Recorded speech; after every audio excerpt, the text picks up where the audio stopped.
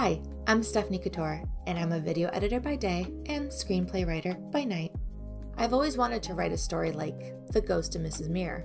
It was a movie in the 40s, then a TV series in the 60s, so I decided to write a modern adaptation of it. I submitted my screenplay into a fan fiction film festival and won. As a winner, Wild Sound recorded actors reading a scene from my script, and that inspired me to get actors together to read the full script. Here's a first look at my screenplay, The Sea Captain's Cottage. Marilyn, 40s, and her daughter Jess, 20s, are driving to their new home in Maine. Exterior Sea Captain's Cottage day. The GPS says, your destination is on the right, so Marilyn takes a right onto a dirt road through the woods. It's a long winding path that eventually opens up to the 2-story cottage. It has a wraparound porch, a balcony off the second floor that looks over the ocean on the hill. The windows are boarded up and the lawn is full of weeds. Interior car, Maine, day. Jess anxiously stares at the house while Marilyn smiles ear to ear. They see a man standing in front of his car. What did you do? Exterior Sea Captain's Cottage day. The realtor, Henry, smiles nervously. Marilyn and Jess step out of the car. You must be Mrs. Muir. They shake hands. Marilyn is fine. This is my daughter, Jess. He shakes her hand. She nods with a faint smile. Daughter? Well, that's hard to believe. Jess slightly coughs and rolls her eyes. Marilyn gives her a dirty look. Well, Marilyn, what'd you think?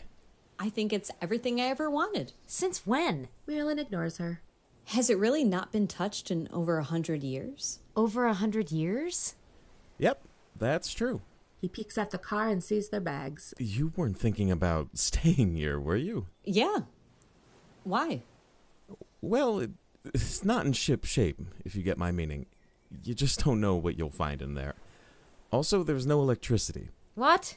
Marilyn, we need to find a hotel or something. I knew there was a possibility we couldn't stay the first night, but let's look inside and see what we have to work with. Exterior Sea Captain's Cottage day, moments later. Henry gets his tools and starts to take down the boards on the front porch, showing perfectly intact windows. Have you lost your mind? I might have. Did your check go through? We can just back out and leave now. Let's at least look inside first. He's going through all of this trouble. Just then, the last wooden plank falls, and Henry opens the front door. Here we go. I haven't even seen the inside of this place. Kind of excited. Marilyn laughs, slightly flirty. Jess gives her the side eye. Interior Sea Captain's Cottage, entrance, day. The door creaks open, and the sunlight fills the room with an orange glow. The dust and cobwebs fill every corner of the space. The furniture and little knickknacks are untouched. It is like a time capsule with a distinct smell of a man's perfume. The walls are white with dark planks of wood across the ceiling. To the left of the door is the kitchen, and to the right is the living room, and straight ahead are stairs with a wide dark brown banister. Above them is a chandelier, made from the ship's helm and half-melted candles. The paint on the walls is chipped, showing the dark wood underneath. They walk in slowly, looking around for any unexpected surprises. I forgot. Here, I brought masks. Henry passes them around. Interior Sea Captain's Cottage, living room, day.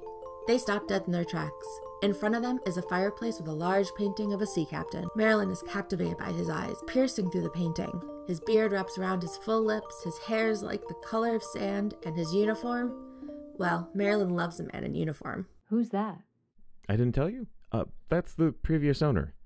He built this house before killing himself. The man who built this house was a sea captain? He killed himself? Henry walks a little further into the house. Jess and Marilyn stay behind. Marilyn turns to Jess. I know it needs work, but look at all the character. If we start cleaning now, I bet we could stay here tonight. Look at the stairs. They're broken. She points to the giant hole in the middle of the staircase. You're limber. We can climb up the banister. Typical. Exterior Sea Captain's Cottage, day. Jess storms outside and throws her mask to the ground. Marilyn runs after her and takes off her mask. What do you mean, typical? Like I buy sea captains' homes all the time? Yeah, I better stop that habit. You think you can do whatever you want with no consequences. I feel like I'm the mother in this relationship. That's dumb. Jess widens her eyes. Perfect example. What mother calls their child dumb? I didn't say you were dumb. I said that statement was dumb. No. The word dumb is a dumb way to describe your feelings. But this, to put in your words, is dumb. I'm not helping you clean this place. Nope. I'm going to the beach until you decide we're leaving. Jess grabs a blanket out of the car and walks down to the beach. Henry slowly approaches Marilyn. You alright? Peachy, do you know any cleaners around here? Follow me here if you want to get notified when I finally share my first feature screenplay.